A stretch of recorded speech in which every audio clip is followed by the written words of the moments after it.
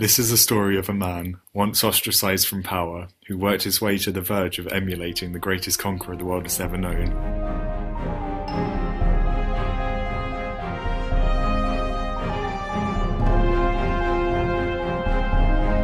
Seleucus was born during the 350s BC into an aristocratic Macedonian family. Having served as a page in his teens to King Philip, he was appointed commander of the elite infantry, the Hippaspistae, during the conquests of Alexander the Great. Despite this promising start to his career, the other generals disregarded him in the division of power following Alexander's death. Seleucus, however, used the chaos following the regent Perdiccas' death to establish a power base in Babylon, modern-day Iraq. The other successors tried to remove him from power, but Seleucus resisted with victory at the Battle of Gaza.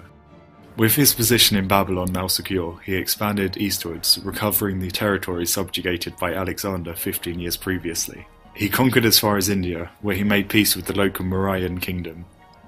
With a vast empire stretching across Central Asia, and now a king in his own right, Seleucus took revenge on his assailants, establishing a coalition to defeat the general Antigonus and his son Demetrius at the Battle of Ipsus, before annexing Syria and Eastern Asia Minor.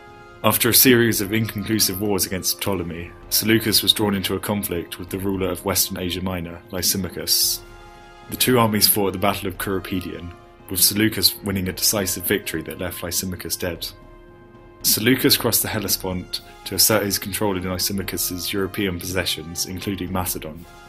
This left Seleucus on the brink of equaling the achievements of Alexander, with only Egypt missing from the empire.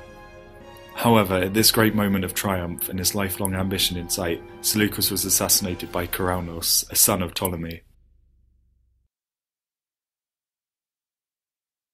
This was the story of Seleucus, once ostracized from power, who worked his way to the verge of emulating the greatest conqueror the world has ever known.